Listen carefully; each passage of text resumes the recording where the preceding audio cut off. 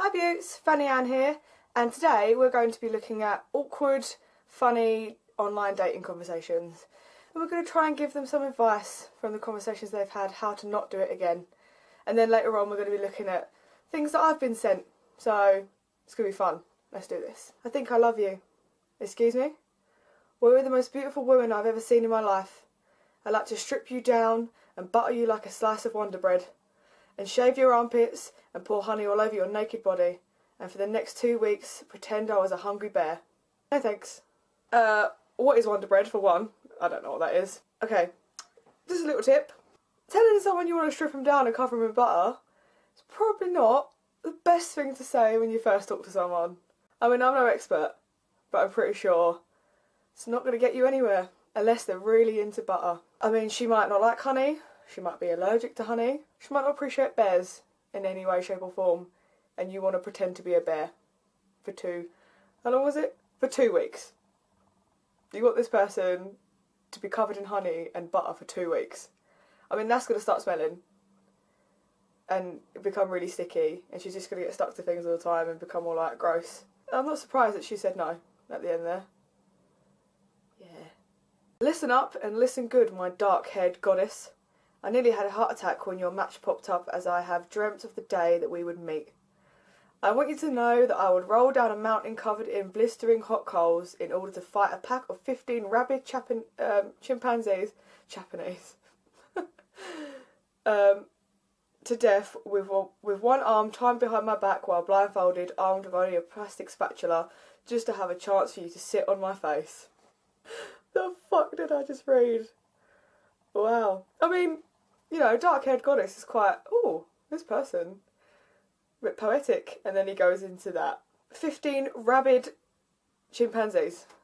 A very precise number, 15. Well, you could have said 20 or 10, but you went for 15. One arm tied behind my back, armed with a plastic spatula, and blindfolded. If he does this, then, in all fairness, she should sit on his face because he's earned it. This guy's a legend. You ever think you and your leather couch are the same because you're both made of skin? I suddenly feel so connected to the chair I'm sitting on. But that would also mean I'm the same as a cow, right? So I'm not sure how I feel about that. My neighbour Gary keeps telling me to turn down the music. Any ideas? Does that mean you're listening to bad music? Any ideas are meant for killing Gary. Now, this back and forth, I mean, she carries on. She carries on talking to him after the couch comment. And she's like, you know what? Yeah, I do feel close to my couch. She carries on chatting to him. And then he goes on about how he's going to kill his neighbour. Yeah, tips for that. Don't, you know, start conversations off by talking about couches.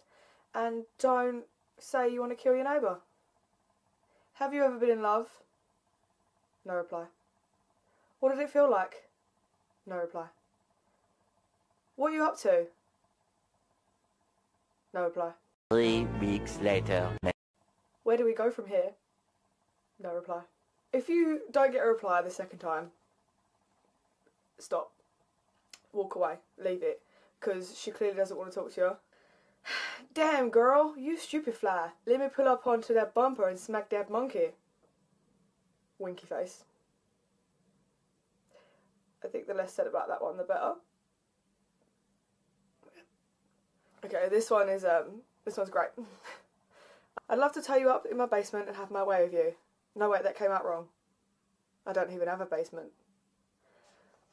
What I meant to say was, I'd love to get to know you better. Rape jokes, really? It's not rape if you enjoy it. I would just love to meet up with you and get acquainted. Are you down? I promise not to tie you up unless you want me to. Now, go die. Fanny Ann pro tips. Don't tell someone that. Don't do it in general, unless they generally want you to do it. Just don't do that. Don't talk about it, don't do it, don't fantasise about it, just stop. Just stop. And if you're going to say you're going to tie someone up in your basement, at least have a fucking basement. This one is, I can't believe someone said this. The first time I saw your profile, I thought you were wearing a mask. Maybe it's because I was looking at the thumbnail. Then I clicked on the bigger picture. I guess you are really black then. What a ridiculous thing to say to someone. That's something you think to yourself. Like, she clearly thought that to herself and went, oh, I guess he's actually black then. I'm going to tell him that. Why would you tell him? Why would you even think that's a good idea to do? What the fuck, man? This is a great line. There will only be 7 planets left after I destroy Uranus. I feel obligated to call the police. If anything, it's a funny pickup line. Clearly she didn't go for it. Maybe next time, mate, yeah? Maybe next time. Try it on someone else. Come down to England, come to Essex, go out on a Saturday night, I guarantee you'll pull. Hey! Smiley face, smiley face, smiley face, smiley face, smiley face, smiley face, smiley face, smiley face, smiley face, smiley face, smiley face, smiley face, smiley face, smiley face, smiley face, smiley face, smiley face, smiley face. That was an inappropriate amount of smileys. Sorry. I never know how many to do. Awkward face. Oh. Awkward. Sad face. 6.5 hours later. Do you think if 2 people made out hard enough they could switch brains? Generally the question he asked her after that. After them smiley face catastrophes, he asked her that question. I mean, what do you answer to that? Yes? When I was on dating websites, or a particular one, I would send the most embarrassing, funniest, weirdest profile pictures of other people I could find to my friends.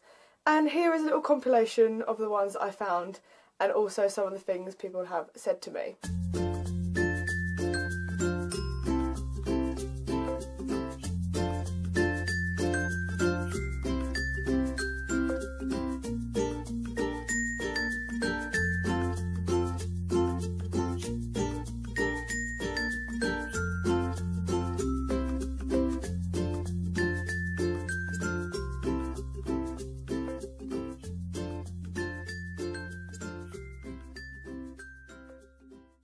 So this guy said to me, hi, how are you? I was wondering what your opinion would be on a relationship where the guy is faithful and loyal, but he likes the idea of his girlfriend sleeping with other guys and fantasises about watching them. And I said, I'm not going to lie, that's not my sort of thing. And he said, would you potentially consider doing something like that? And I said, no, I would not.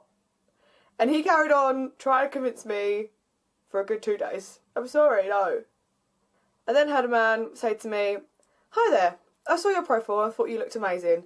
Saw you're online now too. I'll be honest, I'm a married American guy, now living in the UK, and I'm looking for a kinky girl for fun with a good looking older guy. He doesn't have a profile picture, by the way, so great. No games, just a hot girl I can spoil and have amazing sex with. You interested to know more? Let me know. And I said, that's not really my scene, but thanks. Now, I love that this guy automatically assumes that I'm kinky. Just automatically. It was like, I'm looking for a kinky girl. She looks like it. Let's give her a little message. Bit offended, if anything. And he's married. So, what a knob. I mean, I once had someone ask me if they could tickle me. And I said, I think my reply was, what, just to be annoying or to make me laugh? Like, what are you talking about? And he told me it was his fetish was to tickle people and whether I'd be interested in him tickling me. I wasn't. I declined. Anyway, back to the real world of real dating and interaction with me and you whilst talking to a camera. Hi camera.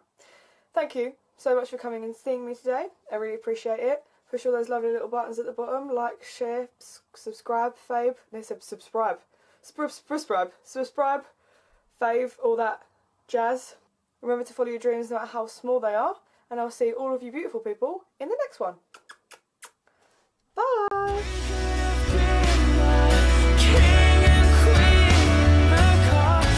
See this top here with cats, neon cats. It's actually a pair of leggings and I cut the crotch out and made a top out of it because I'm a fucking genius.